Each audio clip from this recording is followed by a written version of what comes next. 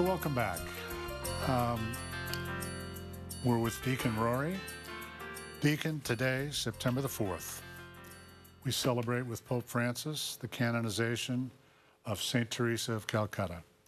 Could you help us understand what it means to be a saint in the Catholic Church? A saint really is an ordinary person, just like you and me. Someone with human flaws, frailties. Very often saints have been great sinners. And a saint is a normal person who does extraordinary things because they're fueled by the love of God. And that's what a saint is. And we all know saints. They're public and private saints. Today, Mother Teresa becomes a public saint. But all people, because they do them with love. So we shouldn't be intimidated by the whole sainthood business when it comes to the missionaries of charity. With that in mind, what are some suggestions that you would have during this Year of Mercy, the closing months of the Year of Mercy, for Catholics and non-Catholics alike in our audience to participate in the work here of the missionaries of charity? I think the most important thing to know is not to be intimidated. You don't have to be an expert. You don't even have to have any experience. You don't have to be particularly holy to do this. It's doing very simple things, but doing them with love. The sisters are working. They've got the channel set up for you to do it. All you have to do is join them and work alongside with them.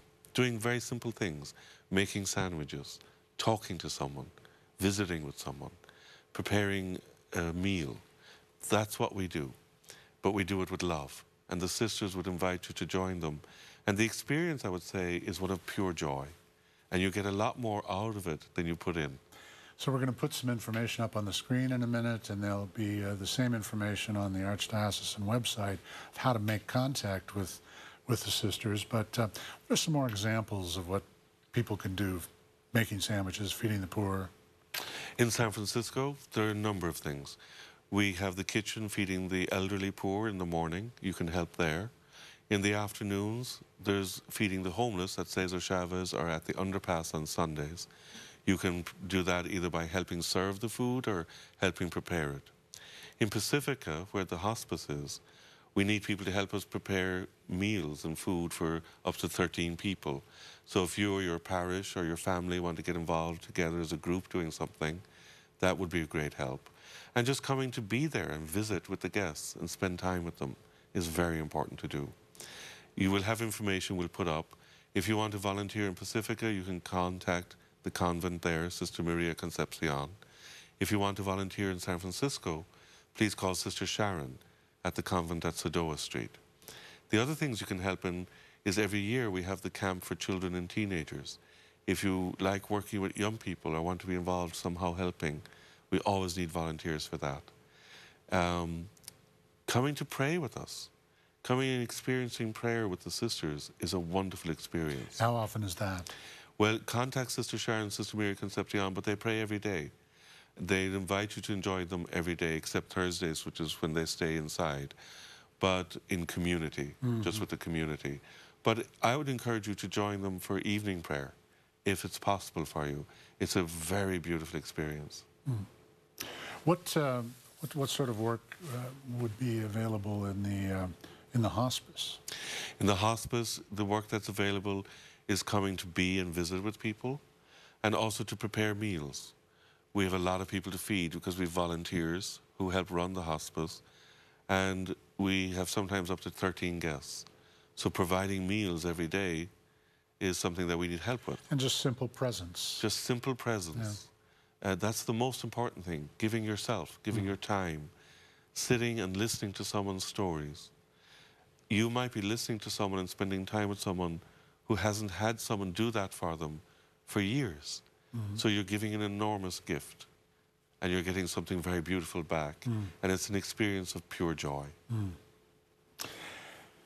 So you're obviously inspired by these women and the work they do here. It's clear.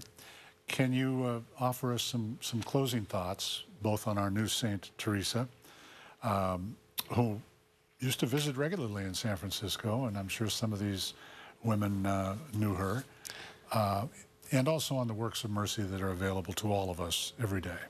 I would. I think the message of St. Teresa and indeed of the sisters Mother Teresa, Saint Teresa, did simple things with great love. And that's what the sisters do today. You don't have to be a trained social worker. You don't even have to have any experience.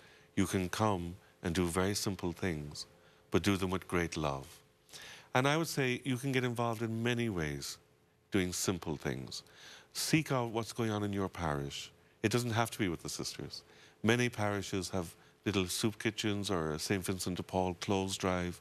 Start at home in your own parish with people you know already doing this. But do come and check out what the sisters are doing. We'd love to have you join us.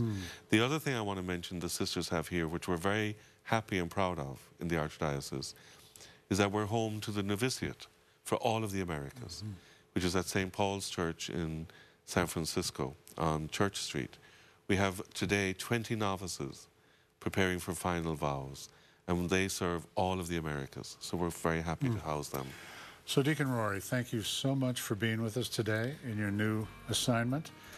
You've inspired us on this glorious day when Mother Teresa became Saint Teresa. Thanks again. Thank you.